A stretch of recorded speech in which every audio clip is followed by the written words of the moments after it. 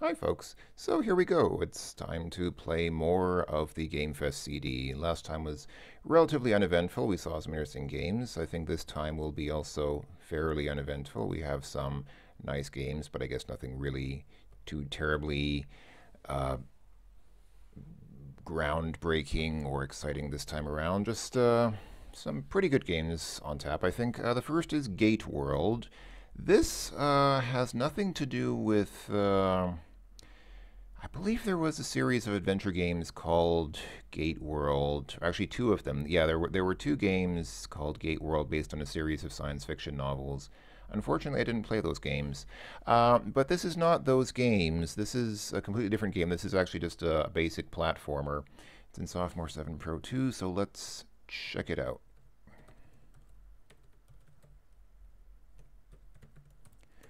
Oops, here we are. And as usual, I want to see, is there a text file that describes anything? Doesn't look like there's a file ID. Diz, but I don't see anything that looks particularly... Oh, there's a readme.doc. Okay, so what is the... Captain Klondike meets the Gorg machine. Part 1, the Seed chip, over 2 megs of compressed graphics, AdLib soundtrack, etc. Okay. Let's see, can I browse the README file? Alright. This is from Homebrew Software, who also made other shareware games. Can't remember too many of them right now, for some reason. I'm not sure if it's a good or a bad sign. Vacaville, California. Yes, a whole city named after cows. Some BBSs here. I would be very surprised if any of these BBSs are still in existence today, more than 20 years on. Anyway, let's go ahead and let's see, how do I run the game? All right, I guess I should do setup first. So let's go for... boy, this is a fairly extensive list of sound cards. Most games just have AdLib and Sound Blaster and that's it, but here you can choose some cards I don't even recognize. I mean, there were some sound cards that were pretty popular back in the day, like the Pro Audio Spectrum, of course the Roland the MT32. There was the Disney Sound Source, which for some reason is not listed here. There was the Kovacs speech thing, and some other stuff. Yeah, Turtle Beach also made popular sound cards back in the day, but Area Sierra Semiconductor, that doesn't ring a bell for me. Neither does ASC Media Master Synth. Neither of those really. Anyway, all right, so let's go ahead and let's do Sound Blaster Pro. What's the difference between OPL3 and Yamaha? I thought OPL3 is a Yamaha chip. Maybe I'm completely mistaken. All right, anyway, yeah, let's go for Sound Blaster. All right, I guess that was it. That was the whole configuration. All right, now let's run Git World with the O1. Here we go. Yeah, Gate World by Homebrew Software, copyright 1993. This is a very new game. It's only 23 years old as of the time of me making this video. So there's the Gorg base, and here are some credits. And here's the main menu, so I guess we don't need to, let's see, is there anything interesting worth reading here? Well, here's a preview. Yeah, this is sort of what the game looks like, kind of. It looks like a fairly typical, I guess it looks more or less like a fairly typical PC platform adventure game from back in the day. Anyway, size view, what's that? Oh, I see. This is like in Wolfenstein 3D, where you can change the size of the viewing area. Oh, wait, here's the story. Let's look at the story. Time, the future. Okay. This is the story, I guess. Oh boy, that guy. I seem to recall seeing those.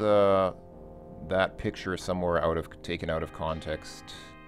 I don't know if this game was the originator of that, because I seem to recall seeing those eyes somewhere before, but anyway. All right, is there anything to configure? Yeah, sound effects, music. Ooh, color cycling. Color cycling's nice. All right, let's play a new game. And of course, we play on easy because I'm bad at games. For somebody who plays so many games, I'm pretty bad at them. I sure play a lot of games for somebody who's so terrible at them. So, this game does use PC speaker sound for, oh, welcome to Gorg, you will die. Oh, I love this music. Hold on, let me try turning up the volume of the game a little bit, just so you can enjoy this music.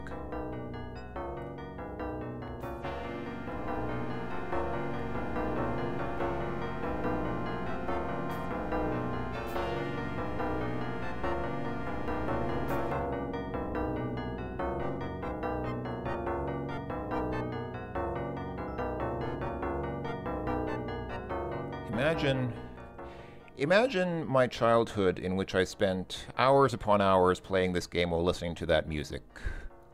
This may explain some special problems that I retain to this day. Anyway, so yeah, those are some coins. I guess, I don't know if those give you an extra life or if they're just for points. I think, no, they don't give you points, so I guess they have some purpose. Yeah, obviously you can collect gunshots. I guess that's useful. Try to, whoops. Man, that spike didn't even take off some of my health. It just killed me instantly. That's quite annoying. I remember liking the music in this game. It has very bizarre music, but actually, in a sense, it's good music if you like that kind of thing. Put it this way, those of you who remember the music in Droids Be Us in the VGA remake of Space Quest 1, if you liked that music, then this music is also your kind of thing. You have to hold jump while jumping on that thing at the same time to, oh, this blue star is coming with me now. I wonder what it does. Maybe it gives me, special powers. Or maybe it just gives me, I don't know what. Oh, touching those spikes on the ceiling also causes your head to explode. That's nice. This is not an easy game. Somehow I made it through this game, and I don't remember...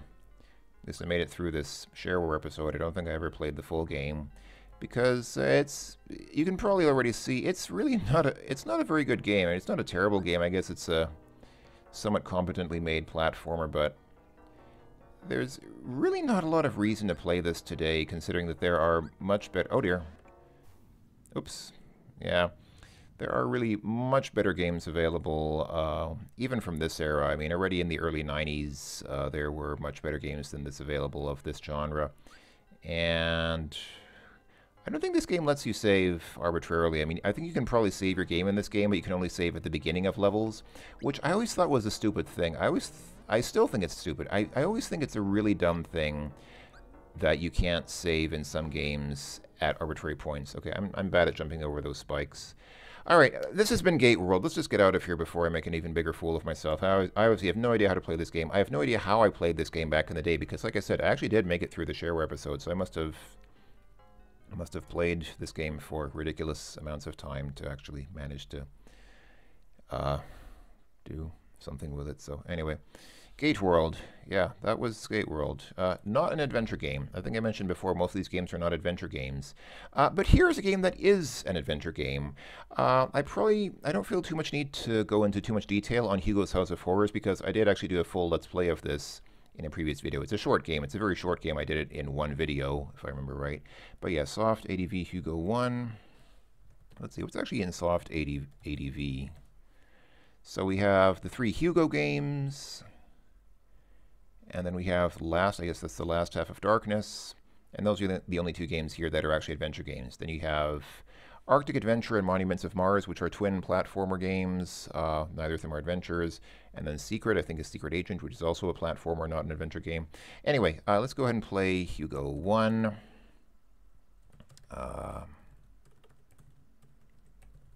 Yeah, here we go. Triple H, Hugo's House of Horrors. Starring Hugo, shareware version 1.3S, copyright 1990 by David P. Gray.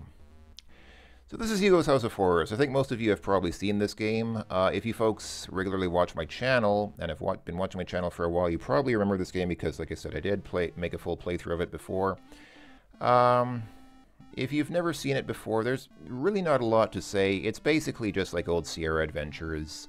This is actually the only shareware game I know of which really does a good job of approximating the look and feel of classic Sierra Adventure games. I mean, you walk around with the arrow keys, you type in commands into the text parser there at the bottom, and then the game complains that it doesn't understand what you typed in because adventure games usually don't, and then you type in enough commands and walk around enough that you finish the game. And that's basically the whole game. It's a good game. I really like these games. I really think these are fantastic games. Like I said, I think they're the only shareware games of this type that I know of. And they're good. I mean, they are a trilogy. I only have played the first one on YouTube. I mean, I've played through all 3 games myself, but I mean, in terms of making YouTube videos, I've only made a video of the first one. And if you didn't see my video and you want to see more of this game, then you can watch my video or you can watch someone else's video because other people have also played through this game, of course. It's a very popular game. But yeah, you start off, you get the pumpkin, and then if you look in your inventory, okay, now you... Oh, how do I pull up my inventory? Oh, F6. F6 is inventory. You are carrying pumpkin. So let's see. Can we look at the pumpkin? Pumpkin looks a little odd. Okay. Well, yeah, I guess there's only one of them. If we had 2 pumpkins, they would be even, but one is odd. That is true. As well as 3, 5, 7, 9, 11, and so on. Can we open the pumpkin? Okay. The pumpkin breaks open to reveal a key. Yes, we're smashing pumpkins now. So let's get the key, and yeah, you can unlock the door, and I guess I have to open the door after that. We go inside. Do I have to actually? Oh, I have to actually walk inside, right into those eyes. I walk directly into those eyes that are watching us, and somehow there are no more eyes once we get inside, unless they were the eyes of that picture of a bat, which somehow I doubt. So yeah, yeah, I guess I don't really need to play this too much because I already played it before, and I think you folks know what to expect. If any of you are watching my channel, you probably know that if there's any type of game that I am probably associated with, it's Sierra Adventures. And I'm glad about that, actually. I think if there's any type of game that I would like to be associated with, it is Sierra Adventures. Some people like LucasArts games more. I don't want to denigrate LucasArts games, but I'm definitely more of a Sierra person, just in terms of my personal style. I love Sierra Adventures. They are probably my single... I think... I remember reading some years ago that Ken Williams, who was the president and CEO of Sierra, he said he actually got a letter from Steve Wozniak, who of course was the engineer who designed the Apple I and Apple II, and Steve Wozniak actually wrote to Ken Williams and said, your game, he was referring to King's Quest, I believe, your games that you're making, your adventure games, are the closest thing that I had in mind to the application of the Apple II when I designed it. Or maybe it was the Apple I, but basically Steve Wozniak wrote, these Sierra Adventures come closest to what I actually envisioned the Apple computer being about. And I have to agree with him. These types of games, more than any other type of game, really define what a computer game is to me, I think, because a computer game is not... I mean, it can be an action game. It can be like a jump and run platformer or an RPG or something like that. But to me, more than anything else, what really encapsulates the computer game experience for me is these games where you just explore, you just walk around, explore, and interact with your environment. So anyway, I don't want to wax too lyrical about this because I should probably go on and look at some more games. So that was Hugo's House of Horrors. I was thinking about showing off the other 2 games. The thing is, I don't want to give any plot spoilers. For those who haven't seen any of the games, I don't want to give away any plot spoilers for this. The beginning of the 3rd game in particular does partly give away the ending of the 2nd game. So if you start playing the 3rd game, then you know how the 2nd one ends, or you have some idea of how the 2nd one ends. So I don't want to show off these games just for that reason alone. But they are the exact same type of game. There's really nothing different about them in terms of the style. They're exactly the same engine, exactly the same look and feel, just different stories and different environments. And so all of them are good games. I heartily give all 3 Hugo games my thumbs up seal of approval. Very highly recommend them for anyone who likes old Sierra Adventures. Number 2 is definitely the longest. The first one and the third one are quite short. They're both pretty short. I could finish them in one video. Well, I did finish the first one in one video. The third one is of about the same length. Second one is considerably longer. It's still not very long by, Sierra commercial game standards, but it's definitely longer than the other two. And partly for that reason, and also for other reasons, it's, I think, my favorite in the series. Some people have objected to that. I remember in my video on Hugo's House of Horrors, I mentioned that the second game is my favorite, and someone actually objected to that statement and said, "You got to be kidding! Is the second one is really your favorite? You're joking, right?" No, I wasn't kidding. The second one is my favorite, but they're all good. I love all three of them. Moving on now, we come to Humbug. This game is also an adventure in the original sense. I think when I started with the adventure section of the CD, I said that there are only 2 games here which are true adventures, Hugo's House of Horrors and Last Half of Darkness. That was not true. This one is also an adventure, and I apologize for missing this one. It's in Sophomore 8 Pro 1. Sophomore 8 Pro 1. And there is a dock file. There's even a Windows icon. See that ICO file? That is actually a Windows icon. But we can look at the humbug.doc file. This is a game from Graham Cluley. You may have seen that name more recently in the media because Graham Cluley went on to become a computer security researcher, and he works for some antivirus software company, and he often is quoted in media publications commenting on the latest computer virus or Trojan or worm or whatever. So he became a fairly well-respected, well-known researcher within the field of computer IT information security. So good for him. But before he did that, he wrote Humbug, which is it's a text adventure. And if you don't like text adventures, then forget it. You won't like this game. But if you like text adventures, I can honestly say, I've played a lot of text adventures. I've played most of the original Infocom games. I can say, in my personal opinion, I think this is probably the longest and best text adventure I've ever seen in my life.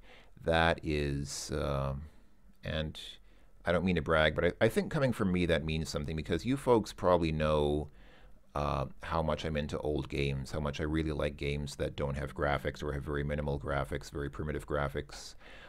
So I'm very much into this type of game, and for me to really wholeheartedly and unabashedly endorse this game in terms of its category, I hope that counts for something. I hope that you folks believe me when I say that this is really a fantastic text adventure if you're into text adventures. And look, here's a mention of Nels Anderson, the American representative of Mr. Cluley, who is a Brit from, you can see down there, he's from Surrey in the UK. So yeah, please don't telephone me, which makes sense. He probably got a lot of phone calls, got enough phone calls as it is. So here's some information on how to play a text adventure if you've never played one before in your life. Here's a mention of Jacaranda Jim, which is the previous text adventure from Mr. Cluley, and which was also a good game, but which I didn't like as much as this one. I mean, Jacaranda Jim, it's just a competent adventure. I mean, it's not bad, but it's really not... I mean, I wouldn't say that it surpasses the Infocom classics in terms of length or quality or anything. But Humbug is really, it really just blew me away with just the sheer scope of the game. So yeah, Humbug, version 4.5. This is the shareware adventure game. Actually, it's freeware now. You can find a freeware version online pretty easily. I think it's actually on Mr. Cluley's website. But anyway... so we have to press A or B to indicate our country. I like how the countries are USA and rest of the world, because there are only 2 countries in the world. This is actually a very American-centric view of the world, for especially coming from a Brit. I'll say rest of the world. So here's some information on the UK. No calls, please. Yeah. This is Humbug. And you play it just like any other text adventure game. You type directions like N for north, east for west. Oh, we can't go in that direction. We're going to go south. Okay, here we can go maybe south. Oh, no, okay. Well, here we can go east, and we can go west, and can we go up? No. You can type U for up and D for down. Can we go northeast? Oh, really? Oh, yes, you can say northeast and northwest, but you can't do N, E, and N, W for some reason. And you can do all this stuff that you would do in a text adventure. You can look at the door. It's a normal door. Oh, and there's a letterbox. Let's look at the letterbox. A small brass letterbox. It contains an envelope. Ooh, look, we're really making progress here, folks. Look at this. We're already probably solving our first puzzle, how to get that envelope out of the... Wow, it's addressed to Grandad Widdershins, Adderus Manor, Windmill Lane, Kent. It is still sealed. Let's take that envelope. Okay, I've taken the envelope. Let's look at the envelope. Oh, it contains a Christmas card. Let's read that card. Wow. This is exciting stuff, folks. I mean, okay, again, some people really don't like text adventures like this. Some people take one look at this and think, what kind of primitive nonsense is this? You're just typing and reading endlessly. There are literally no graphics. There is really nothing to it except just typing stuff in, and what is the point? And if you see it that way, then I'm very sorry to strongly disagree with you. I think these games are great. These games are fantastic. I really like these types of games. And well, if they're not for you, then okay. You don't have to play them. But yeah, I very much enjoy these types of games. It would be misleading for me to say that I grew up with these types of games because I'm young enough that I actually grew up already with graphical adventures like King's Quest and so on. And so these were not my first games. My first adventure game that I ever played was, in fact, the original King's Quest. And I only came to these games later. But still, very much love these types of games. I think that they are great, and this is, again, probably the best text adventure that I've ever played. But I managed to get 10 points, probably just for getting that envelope. That's not a bad start. Another go? No, let's quit out to DOS. If you folks want to see me going on for a long time about more of my bizarre ideas about game design. In the previous video, I got into quite an extensive discussion with a viewer. Somebody left a comment on a previous video, actually on the previous video, the video preceding this one in the series, about a comment that I had made about how games should use as many keys as possible. And he very strongly disagreed. I say he because I assume it was a he. It might have been a she, but I for some reason, I assume it was a he. He very strongly disagreed with this sentiment and said that no, games should have as few controls as possible because that makes the games simpler and more intuitive to play.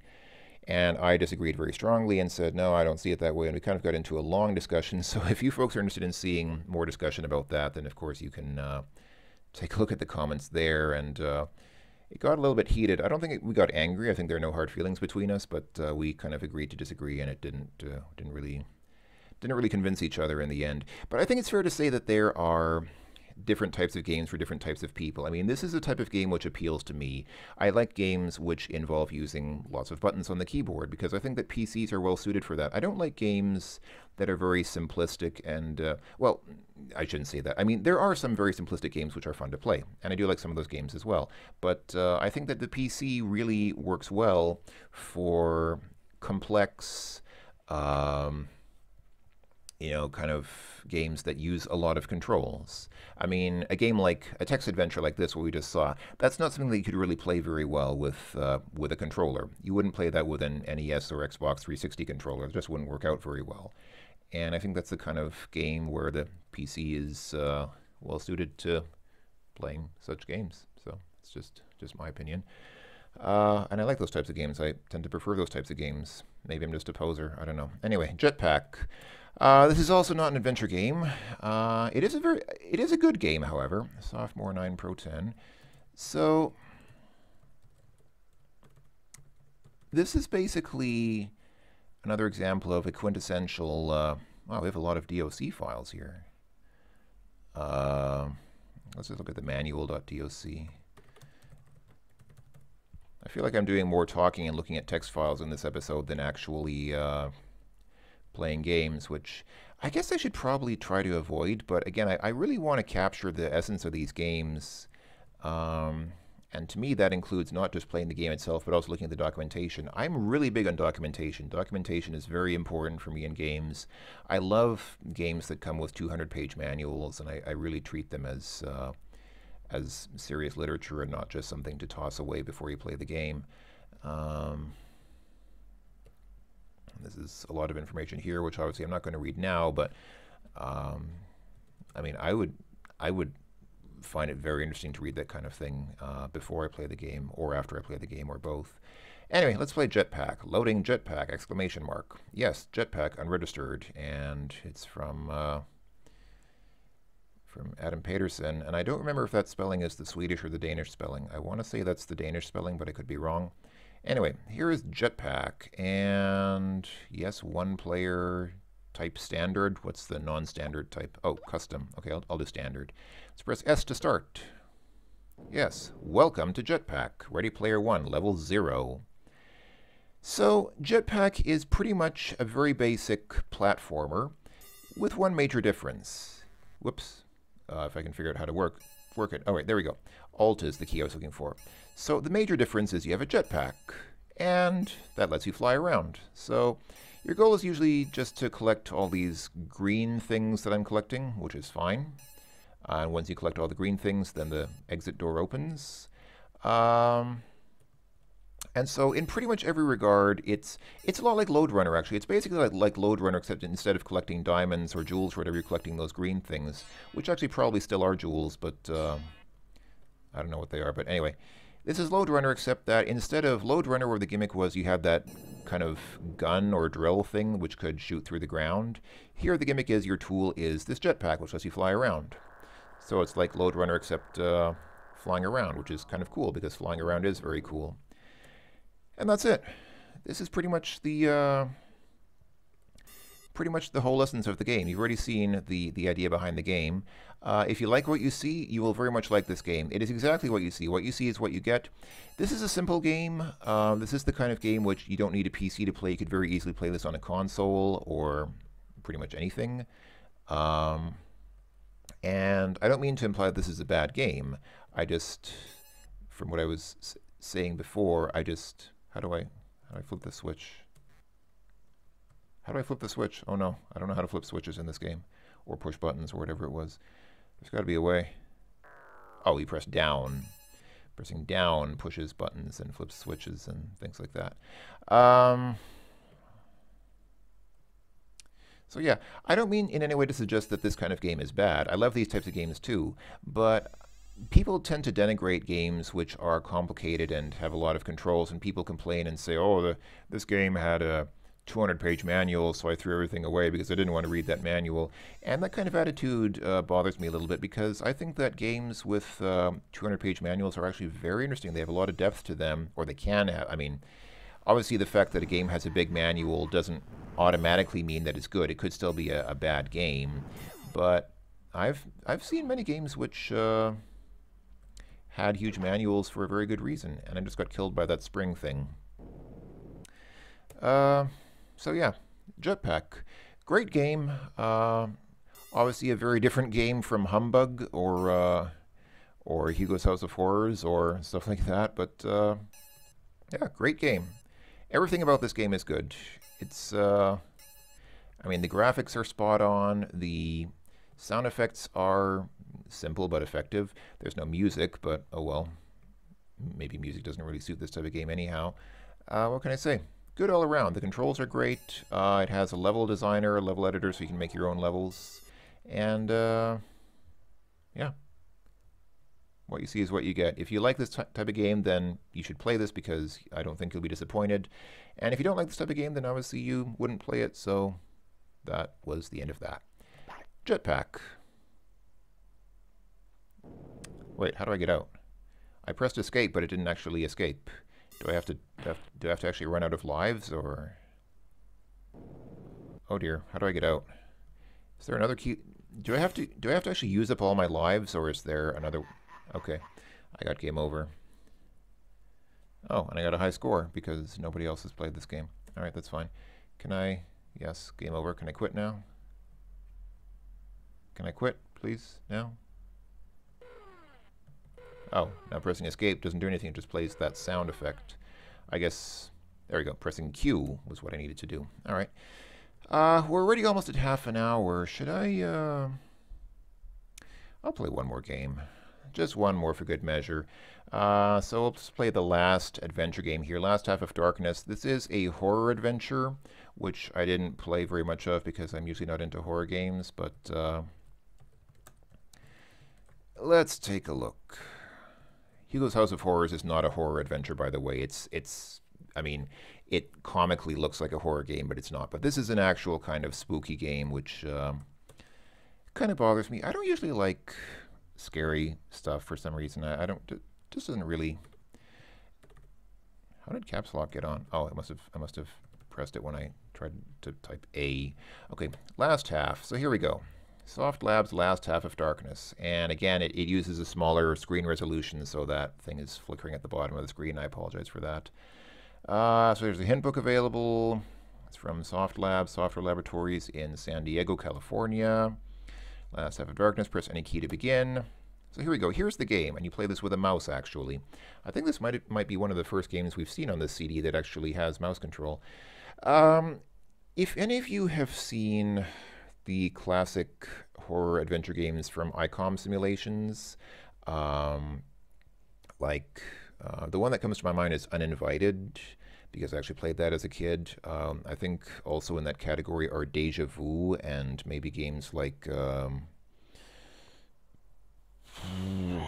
I feel very certain that there's at least one other game that used a similar engine, but I can't seem to think of the name of it right now. But basically the idea is that, okay, so here you have a static picture which kind of shows you where you are. Then here you have a list of commands that you can click on, and and then here are the exits. So you can click on exits to go places. So, yeah, you can't walk through the door, so you have to click on open, and then you click on the door, and it opens. And then you can click, and of course you can look at stuff as well, like you can look at that candle there. The torch is unlit and very old. Can I take it? Yes. No, I can't. It says you can't take that. So it's basically like... it's kind of like the LucasArts Adventures in that it has a list of verbs here that you can perform, but it's unlike LucasArts games in that it's first person, so you don't see yourself on the screen. You just see a static picture, and then you see... It's kind of like games like...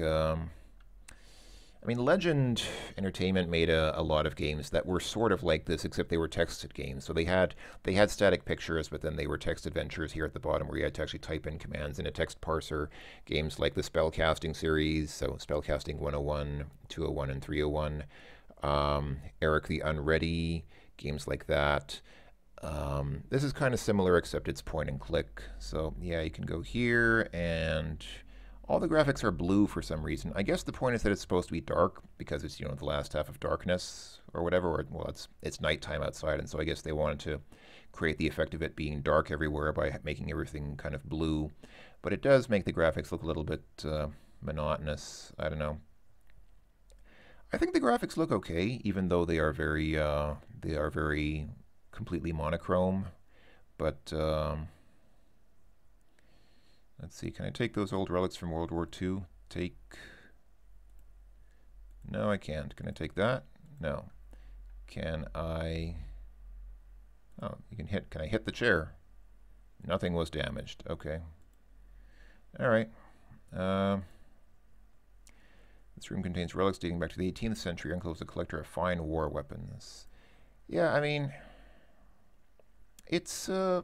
It seems like a pretty decent adventure, and it does seem very much inspired by Uninvited. If you are interested in this kind of thing, and especially if you like horror adventure games, I can highly recommend Uninvited. I actually recently, not that long ago, took another look at Uninvited, and it is a very nice game. It has a very nice writing style. I kind of like the style of that game because it does make a lot of references to sort of fine art and high culture in a way which maybe is kind of pretentious, but still it's sort of...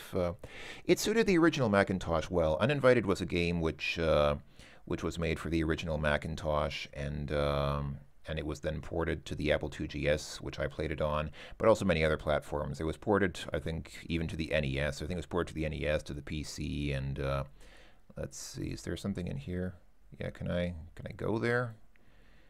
I hope we don't see anything spooky. I don't want to shock my viewers with anything terrifying, but I mean, this game doesn't have a lot of really horrifying stuff in it, but it does have some kind of spooky sort of, I don't know if you'd call them jump scare moments, but there are some spooky moments where it gets kind of a little bit, yeah. Anyway, haven't seen anything too spooky so far. There's a chalkboard on the left that says I'm going to kill her. It's just your average chalkboard with I'm going to kill her written on it. Bookcase is empty. This bookcase contains mostly ghost stories. This bookcase looks like a secret passage or something because... no? Or maybe this one is? No? Can I read the books? Can I take the books? There's no time for there is no time for casual reading now. Alright. What's that thing on the wall? It looks almost like an intercom or something. Oh, it's a barometer predicting rain. Alright. There's a skull. A lit candle. Alright. Anyway, this is Last Half of Darkness. It's not bad. I do like this presentation. I mean, it is what it is. A lot of people know that I don't like point and click adventures and prefer parsers, and that's true, but I mean, I'm not necessarily against point and click games, and this is, it's pretty decent. I mean, I do like there's a certain ambience to it, a certain charm to it, which I can't deny. So, if what you've seen is interesting, then obviously check it out. Yeah, I think it's pretty good. But again, if you do like this type of game, if you think this looks interesting at all, then again, I highly recommend Uninvited, as well as games of its ilk. Like I said, I think also the Deja Vu series are of a similar sort of style. So there you go. Last Half of Darkness.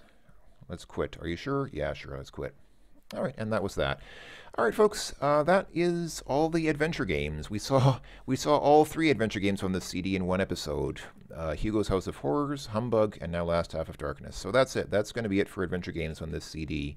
The rest is, well, other types of games. So we will see that in the future, but I will go ahead and stop now, and I will say thank you to everyone again for watching. Hope that you are enjoying this journey with me into the depths of the Gamefest CD, and we will see more of the CD later. Until then, folks, bye-bye for now, and don't...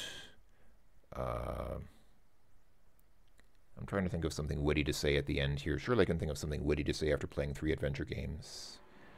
No, I can't.